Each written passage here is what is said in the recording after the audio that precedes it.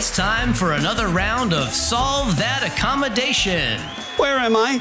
You're a contestant. I'm a manager. You can be both. Today's accommodation challenge is from Nancy in the programs branch. I'm having headaches. I can hardly read my screen. My doctor says it's eye strain. What should I do? What do you say, Bob?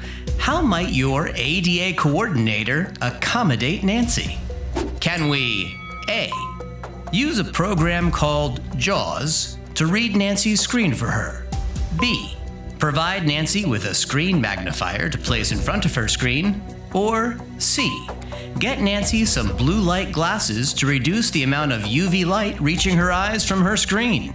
Wait, Jaws is the name of a shark, isn't it? You know I can't help, Bob. Well, I know a screen magnifier can help and glasses to block the UV light makes sense, but can a program really read someone's screen to them? Yes, Bob. Yes, it can. It's called JAWS. Oh, well, then I guess they're all correct?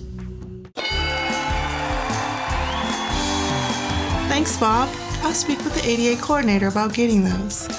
Nice work, Bob. Adaptive technology can help us accommodate many workplace requests.